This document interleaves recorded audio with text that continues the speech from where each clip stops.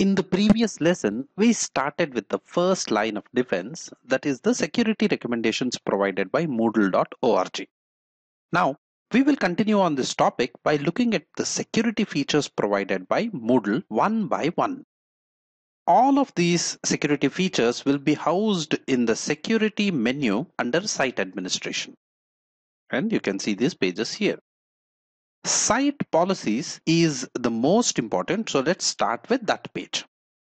This page has about 35 security options that can be configured by you, the admin.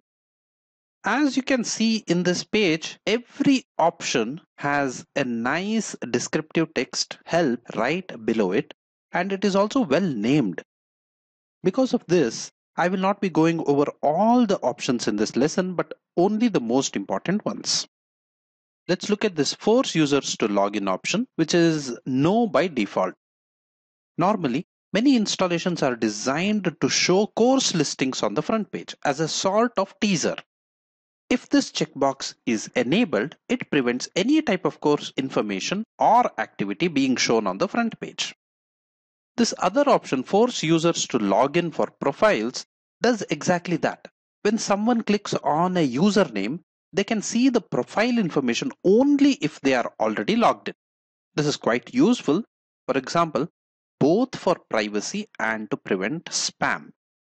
One more important option, open to Google, is an option that will allow the Google search crawler to enter and index your site as a guest. Of course, you should have enabled guest access first. But the other implication is that visitors coming in from a Google search page will also automatically enter in as a guest. So this needs your careful consideration.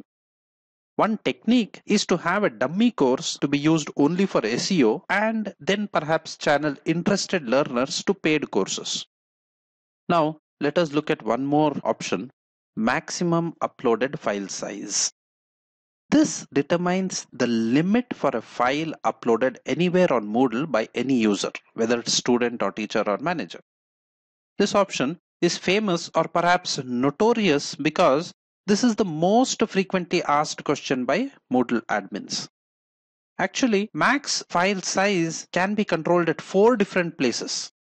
In order of precedence at the server level, Moodle site level, course level, and at an individual activity level.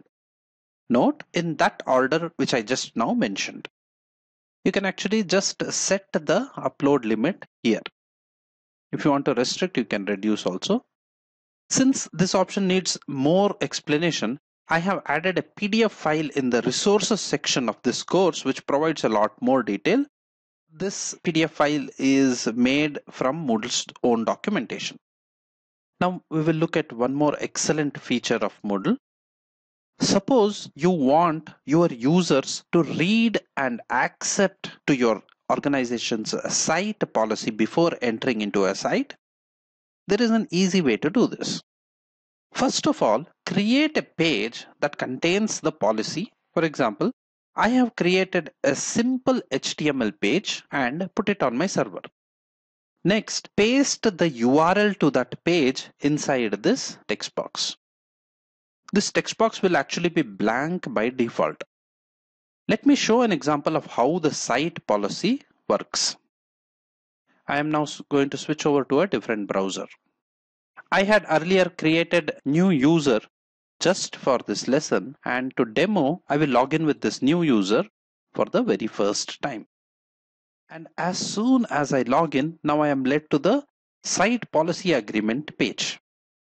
I cannot enter Moodle unless I first agree to the policy. If I agree to the policy, then I will be led in. So this is how it works. Returning back, you can see the next option is for guests only. You can work with the two options in any combination. With these two, you can work in any combination. For example, maybe you can use the same policy for both or different ones for each, or you can have a policy only for the guest users. The last one that we will see on this page is the password policy.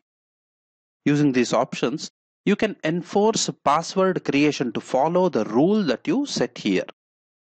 For example, by default, Moodle already enforces several rules, like a minimum of 8 characters total with at least one digit, uppercase and lowercase characters. Use these settings with caution though.